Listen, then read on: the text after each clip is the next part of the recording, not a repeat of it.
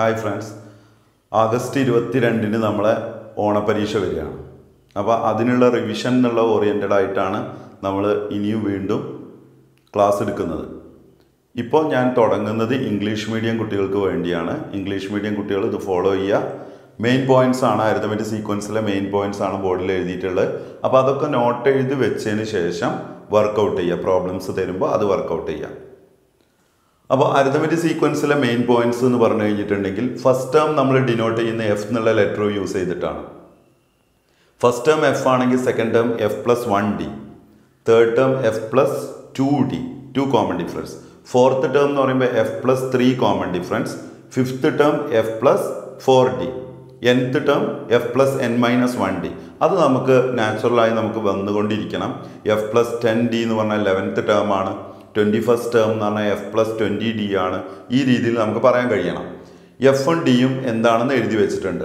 ഇനി അതുപോലെ തന്നെ അടുത്തൊരു പോയിന്റ് ഞാൻ പറയുന്നത് നോക്കൂ. ഏതെങ്കിലും രണ്ട് ടേംസ് തന്നാൽ 2 കോൺസിക്യൂട്ടീവ് ടേംസ് തന്നാലാണ് നമ്മൾ കോമൺ ഡിഫറൻസ് കാണുക. 10th ടേമും 9th ടേമും തന്നു കഴിഞ്ഞാൽ 10th term minus 9th term ചെയ്താൽ കോമൺ ഡിഫറൻസ് കിട്ടും. ഇനി 9th ടേമിൽ നിന്ന് 10th ടേം മൈനസ് ചെയ്താലോ മൈനസ് കോമൺ ഡിഫറൻസ് ആണ്. അപ്പോൾ രണ്ട് ഡിസ്റ്റൻസിലുള്ള രണ്ട് ടേംസ് തന്നു എന്ന് വിചാരിക്കുക.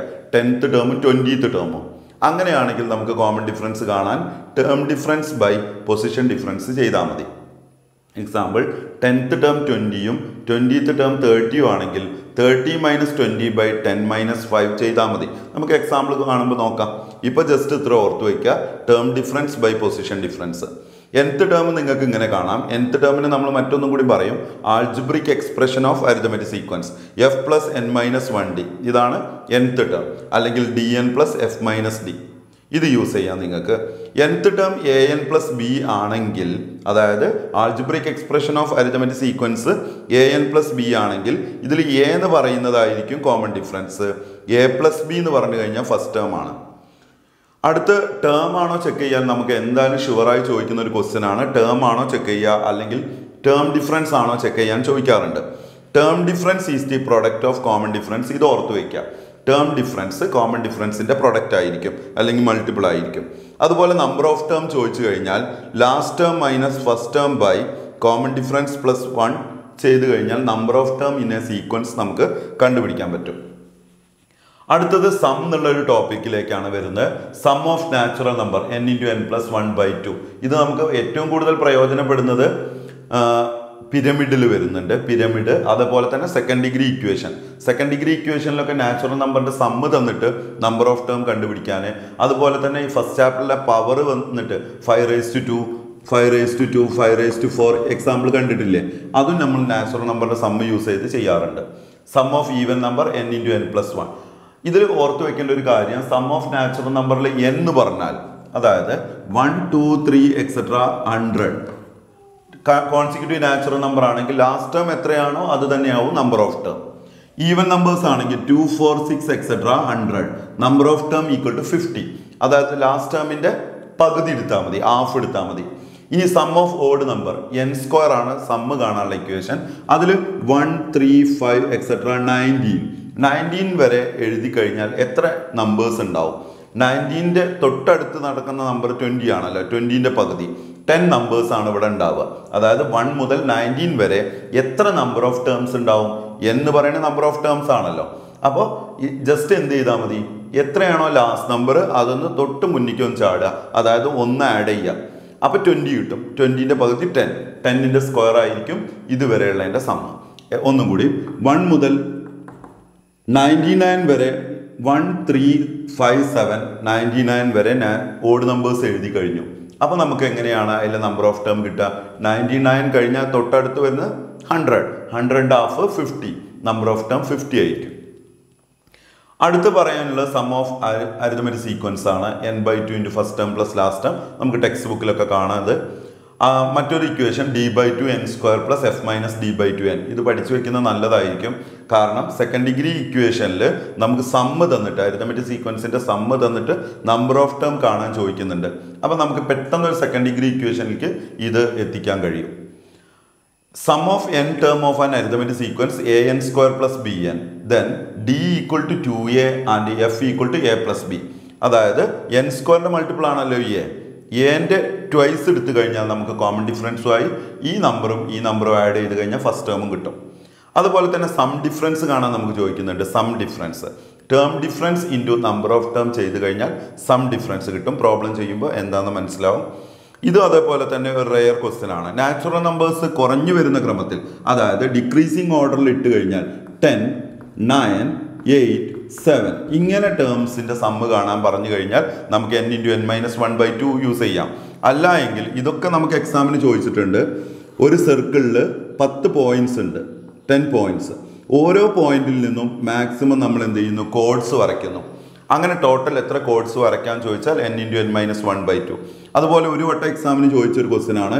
ഒരു ടേബിളിൽ 10 ആളിരിക്കുന്നു. ഈ 10 ആളുകളും പരസ്പരം ഷെയ്ക്കൻഡ് കൊടുത്താൽ ആകെ എത്ര ഷെയ്ക്കൻഡ് ഉണ്ടാവും? അപ്പോൾ n × n-1/2 യൂസ് ചെയ്താൽ മതി. അതുപോലെ n × n-3/2 ഇതൊരു മറ്റൊരു ഇക്വേഷനാണ്. അതായത് നമ്മുടെ പോളിഗൺസ് ഒരു ക്വാഡ്രിലാറ്ററൽ മുതൽ തുടങ്ങാം. ഇതിൽ വരയ്ക്കാവുന്ന മാക്സിമം ഡയഗണൽസിൻ്റെ എണ്ണം, അതായത് പെൻറ്റഗൺ 5 സൈഡ്സ് ആണുള്ളത്, n = 5 എടുക്കാം. മാക്സിമം ഡയഗണൽസിൻ്റെ എണ്ണം കാണാൻ n × n-3/2 യൂസ് ചെയ്താൽ മതി. ഇമ്പോർട്ടൻ്റ് ആയ ഒരു കാര്യമാണ്, സം ഓഫ് 15 ടേംസ് തന്നു കഴിഞ്ഞാൽ സം ഓഫ് 15 ടേംസ് 300 ആണെന്ന് വിചാരിക്കൂ. അപ്പോൾ നമുക്ക് 8th ടേം കാണാൻ പറ്റും. 8th term some by number of term ചെയ്താൽ മതി. Some by number of term ചെയ്താൽ നമുക്ക് അതിൻ്റെ മിഡ് ടേം കിട്ടും. ഇത് പറഞ്ഞ് ശീലിക്കണം. കാരണം നമുക്ക് മിഡ് ടേം യൂസ് ചെയ്യാൻ എല്ലാ എക്സാമിനും വരാറുണ്ട്. Some of 21 term, some of 21 term equal to dash, some of 11 term തന്നിട്ടുണ്ടെങ്കിൽ നമുക്ക് ടേംസ് കണ്ടുപിടിക്കാൻ കഴിയും. സമ്മെന്ന് മിഡ് ടേം കാണാം. ഇവിടുന്ന് സമ്മെന്ന് മിഡ് ടേം കണ്ടിട്ട് നമുക്ക് term difference by place difference use ചെയ്തിട്ട് കോമൺ ഡിഫറൻസ് ഒക്കെ കാണാൻ ചോദിക്കാറുണ്ട്. അതായത് കുട്ടികൾ സമ്മിൻ്റെ ഇക്വേഷൻ യൂസ് ചെയ്ത് പോകും. സമ്മിൻ്റെ ഇക്വേഷനിൽ 2 ഇക്വേഷൻസ് ആയി ഇക്വേറ്റ് ചെയ്ത് പോകും. ഇവിടെ ജസ്റ്റ് നമുക്ക് മിഡ് ടേം എടുത്ത് ചെയ്താൽ മതി. അപ്പോൾ ഓർത്ത് വെക്കേണ്ടത്, ഓഡ് നമ്പേഴ്സിൻ്റെ സമ്മ് തന്നു കഴിഞ്ഞാൽ അത് ഈ മെത്തേഡിൽ യൂസ് ചെയ്യാൻ നോക്കുക. അതായത് some of 7 term, some of 9 term ഇങ്ങനെയൊക്കെ തന്നു കഴിഞ്ഞാൽ ഓഡ് നമ്പേഴ്സിൻ്റെ സമ്മ് കണ്ടാൽ തന്നെ മനസ്സിലാക്കുക പെട്ടെന്ന് മിഡ് ടേമിലേക്ക് പോകാൻ പറ്റുമല്ലോ എന്നുള്ളത് ഓർത്ത് വയ്ക്കുക.